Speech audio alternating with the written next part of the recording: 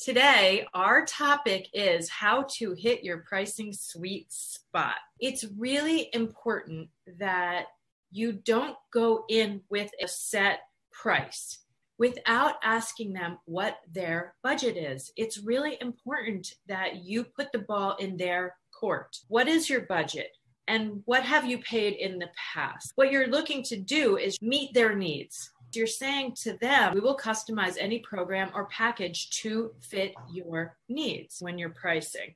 Sometimes you're going to do it as a one-time event. Doesn't mean you're not going to get other jobs from it. And other times you're doing it more as a promotion where you're selling your products and services. Lori is our tech guru.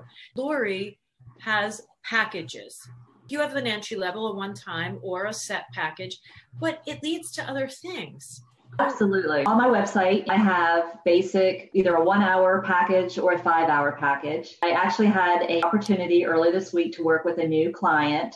And by the time we were done, I asked her if she wanted to go ahead and add on some more hours. And she had told me, I don't think so at this time. I don't really have anything that I can think of that I would use you for. I said, that's fine. I'm always here for you. Let me know. And actually just this morning, she just sent me an email and she's like, I have thought of things I could use you for. She gained trust in me and my abilities. That's your time to sell yourself and what your abilities are. Now have the opportunity to sell your bigger package. Because you're not going to go throw out your 6-month program at somebody for $2,000 and they don't know who you are. No one's going to pay you that. They want to see, what can you do for me?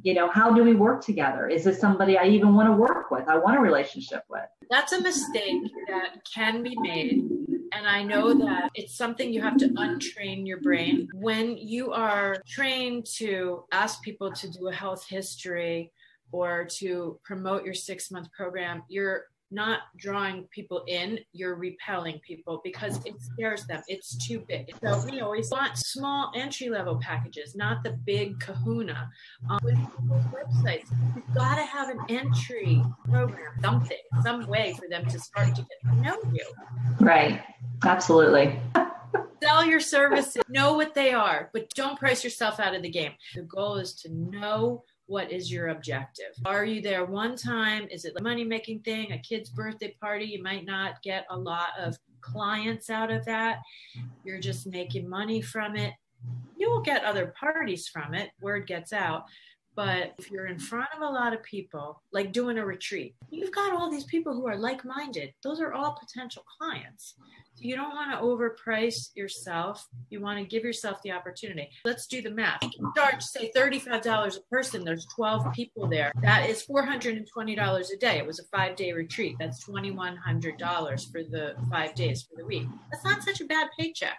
You got to think about it. Like, what's the overall amount you're going to make and how many potential you get out of it? Make sense? I want everybody to know that you've got to hit this sweet spot in your pricing. Okay, it's a wrap. You guys have an amazing week, and we'll see you next week.